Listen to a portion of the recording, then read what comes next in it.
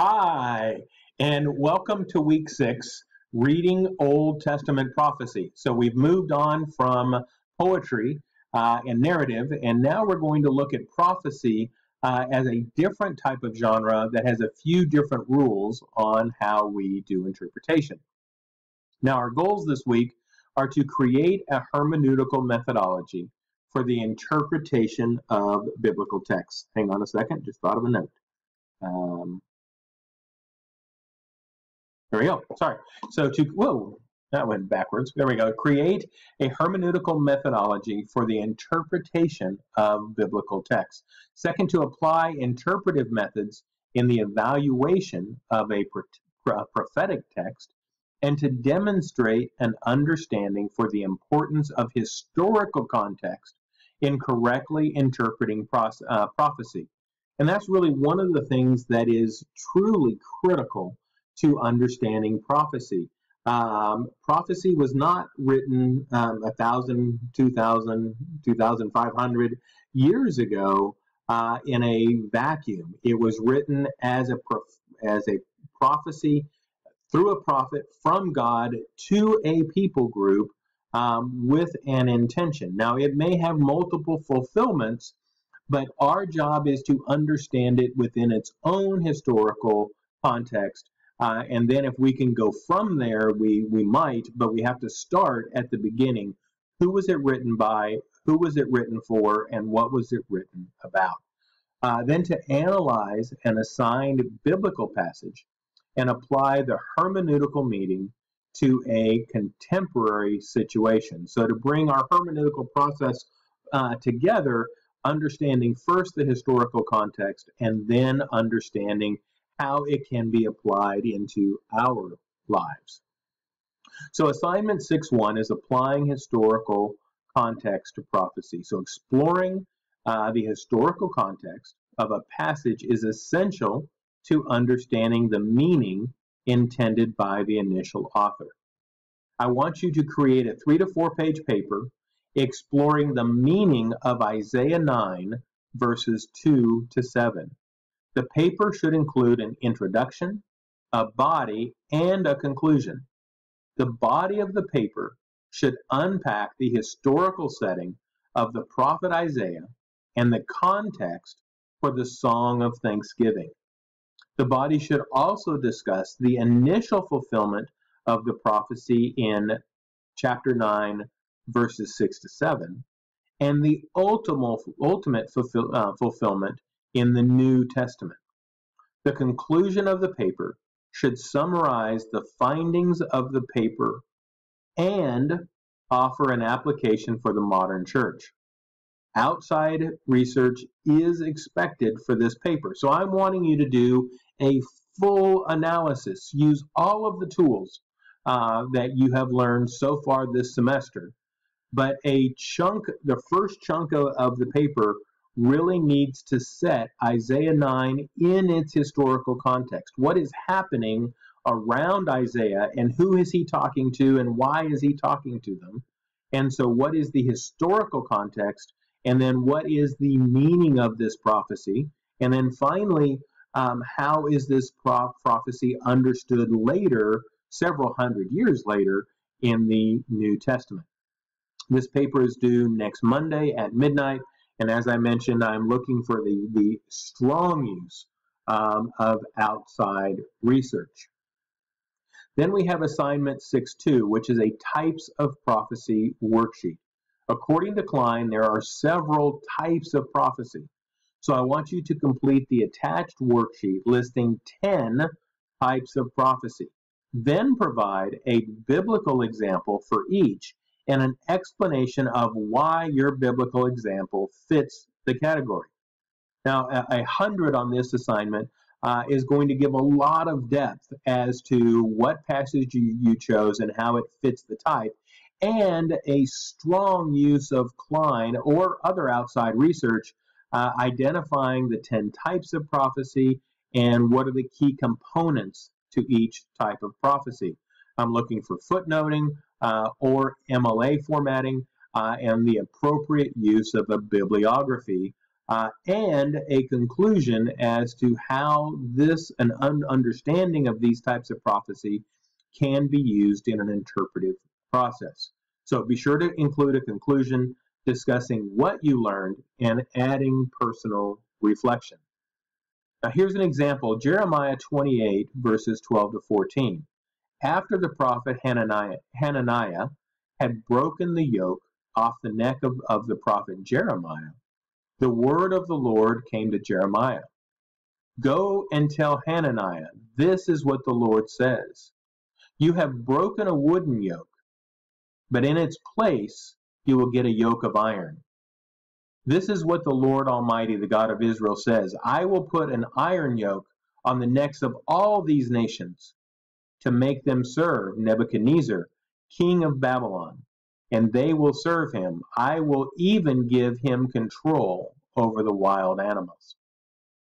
So what's the point? What is the context to this? Why did Hananiah break a wooden yoke off of Jeremiah? And why was a wooden yoke on Jeremiah? A wooden yoke is something, and that's where understanding historical context, what's a yoke? So to understand this passage, you have to back up. First, understand what is a yoke. Understand why it was on Jeremiah's neck in the first place. Why did Hananiah break it? And who are all these nations that are going to be put under the king of Babylon, and who's Nebuchadnezzar? So unless we understand history, we don't really understand prophecy. So this passage includes a prophetic commission, go tell Hananiah. In addition, the prophecy gives a reason for the disaster. You have done this, therefore I, God, am going to do that. The disaster is that all nations will be subjugated to the rule of Babylon, which has the theological implications in that Babylon is under the control of God, even though they don't worship God. He has the ability, the sovereign control over those who don't even believe in him to guide their actions. So God is putting the nations under the control of Babylon, and these are Israel and Judah. The historical context is a time when Hananiah represented the message of peace being proclaimed by the lying prophets, encouraging resistance to Babylon and false hopes of a quick end to the political crisis, a restoration not only of the temple vessels, but of King Jehoiakim to the throne. And so what's happening here is God's rule was a yoke of wood, something light and easy to manage, but God is replacing that, and it is God putting the people under the rule of Babylon, not the Babylonians coming in, but God is actually the actor behind taking the Israelites into a harsh time, a iron where it's heavy and difficult on the neck versus wood that is light. And so God is placing the Israelites and the Judites under the heavy-handed control of the Babylonians. So I want you to be able to do an analysis, understanding each aspect of the historical context, and then what does it mean to us today? How should we understand that? So then we have a discussion post to evaluate modern prophecy. I want you to write a one-page post using biblical support and outside research, answering the questions, in your opinion, does prophecy still exist today? That's a tough one. On the one hand, there are biblical passages that you could look up and use that say that the canon is closed and that there is no further word of God that is necessary or needed.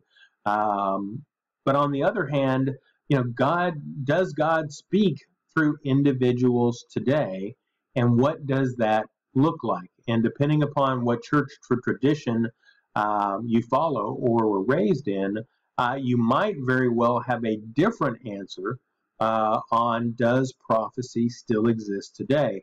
If not, I want you to support your reason why there is no prophecy today.